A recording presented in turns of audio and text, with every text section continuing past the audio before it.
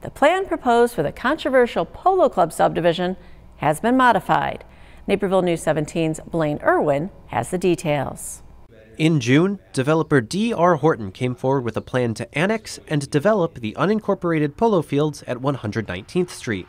The 723-unit proposal, with a mix of single-family houses, townhomes, and apartment buildings, received pushback from residents for its high density and potential safety and traffic impacts.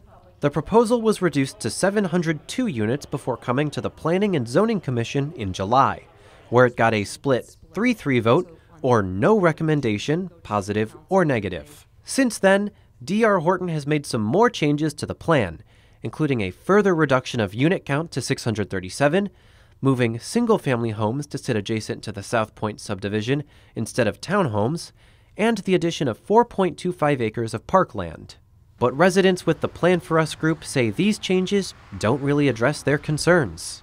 We have South Pointe single-family homes, we have High Meadows single-family homes, we have Wolf Creek single-family homes, and then they're trying to build in here at the polo field single-family homes, townhomes, and apartments, which is really not compatible.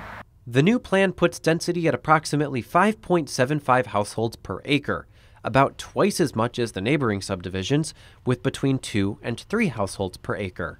Residents say that high density will have a big impact on traffic that's already bad, even with DR Horton's plan to pay for the addition of a third lane to 119th Street. That also doesn't do anything for the traffic, which backs up from Route 59 all the way down to Book Road on occasion, more often than not during traffic hours.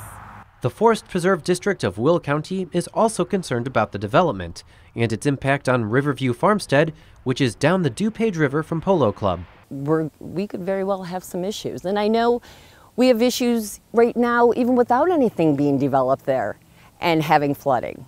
You know, it's a floodplain. That raises a lot of flags.